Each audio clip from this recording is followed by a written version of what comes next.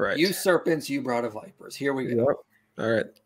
So Matthew 23:33, where Yeshua or Jesus is talking to Pharisees here. And he says, he calls them serpents. He says, you serpents, you brood of vipers, how are you going to escape being sentenced to hell? Okay. So the anti-Semitic claim here is that Jewish people are evil. They are, as Jesus describes them, a brood of vipers. So we need to address this. And in order to address this, we need to understand the context of Matthew 23 and also the larger Jewish context of the first century Second Temple Judaism. So the first point, Pharisees do not represent all Jews, right? There were many different Jewish groups in the first century in Second Temple Judaism. And according to Craig Keener, Pharisees made up less than 0.5% of the Jewish population in Israel during the first century. And he's actually combining Sadducees, Essenes, and Pharisees in that 0.5%, less than 0.5%. So this is a very, very small percentage of the Jewish population. They don't represent all of Jews. Remember also that Jesus is a Jew himself. He is strongly criticizing a group of Pharisees. And again, this is not all Pharisees. These are a particular group of Pharisees who are in sin, who are committing very serious sins. But he is critiquing, Jesus being a Jew, strongly critiques a particular group of Pharisees for hypocrisy and defiling the temple through bloodshed. And in doing so, he calls them serpents and brood of vipers. You read it and read it in context. You serpents in Matthew 23 through 35. You serpents, you brood of vipers, how are you to escape being sentenced to hell?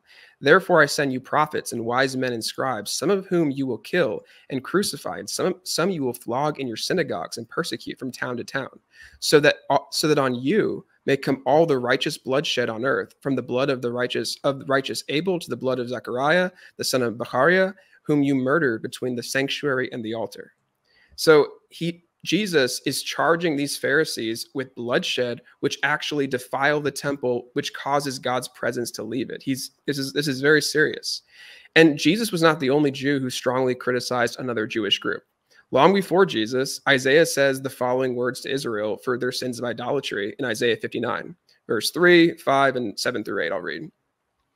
For your hands are defiled with blood, and your fingers with iniquity. Your lips have spoken lies. Your tongue mutters wickedness. They hatch adder's eggs. They weave the spider's web. He who eats their eggs dies, and from one that is crushed, a viper is hatched.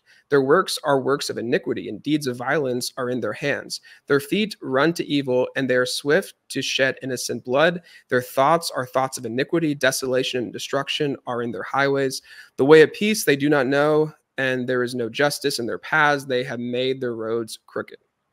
So Isaiah says all this because of Israel's sins, but that does not make him anti-Semitic, and no one would make the claim, right, at least justifiably, that Isaiah is anti-Semitic. But another Jewish group that we can look at that actually is very close to the charge Yeshua is making against these Pharisees for their defiling of the temple is actually the Qumran community. So the Qumran community, they believe that certain priests defiled the Jerusalem temple, resulting in sacrifices losing their efficacy to atone, which is why they left and went to Qumran to have their own community outside of the Jerusalem temple. So in the Damascus document, also known as CD, 5 or 6 through 9, the community actually calls out certain priests that forsake the Torah. It says that through their incestuous relations and sexual activity during their partner's menstrual period, they defiled the Jerusalem temple. And here is the response to these priests that the Qumran community records in the Damascus document, 5, 12 through 13, where it says, they have reviled the statutes of God's covenant, saying they are not well-founded. All of them are kindlers and lighters of brands. The webs of spiders are their webs, and the eggs of vipers are their eggs.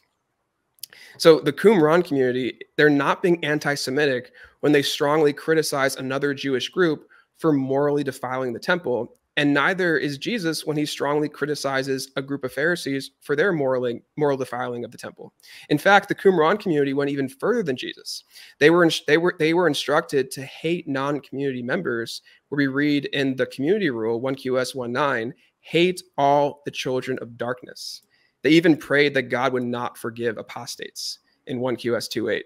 So no one is calling the Qumran community anti-Semitic because they are, because they're Jews themselves. This is an intra-Jewish polemic debate, right? So in contrast to the Qumran community, after Jesus strongly criticizes the group of Pharisees who defiled the temple, Jesus laments and expresses his love for his people and echoes Psalm 91:4, expressing his desire to protect his people, where he says, how often would I have gathered your children together as a hen gathers her brood under her wings, and you were not willing, for Matthew 23:37. So Jesus speaks so harshly. So why is Jesus speaking so harshly here? Well, I mean, they're committing a serious sin, which causes God's presence to leave the temple. But Jesus speaks so harshly because he loves Israel. He loves his Jewish brothers who are Pharisees. They are his family. He hates their hypocrisy and that they morally defiled the temple through bloodshed, but he does not hate them. He loves them. And also, Jesus is speaking to particular Pharisees, not all Pharisees fit the description in Matthew 23, such as Paul, who, again, as we mentioned earlier, after coming to faith in Jesus, continued to identify himself as a Pharisee. So that's how I would address that passage. Absolutely. And before we move on, I want to throw in one more passage in Matthew here really quickly, because I'll see, some anti-Semites use this one. They'll talk about this parable of the tenants. And then Jesus says at the end, therefore I tell you, the kingdom of God will be taken away from you and given to people producing fruit. And the anti-Semites will go, you see, the kingdom has been removed from the Jewish people and it's been given to Christians. And this has been thoroughly addressed in this book I mentioned, The Historical Jesus in the Temple. But of course, you can address it using two of your brain cells when it says just 2 verses later, when the chief priests and the Pharisees heard this parable, they perceived he was speaking of them. So Jesus isn't speaking of all the Jewish people. He's speaking of the chief priests and the Pharisees, and he's giving the kingdom to his disciples. I mean, Matthew talks about Peter being given the keys, like playing on that Eliakim idea in the book of Isaiah, given the keys to the kingdom. It's not, again, moving from the Jewish people to the Gentiles. It's moving from the chief priests and the Pharisees to Jesus's own Jewish disciples. Right. So it's like, so again, just read the context, guys. I don't know how you come away with the New Testament being anti-Semitic. Just read the context. Yeah.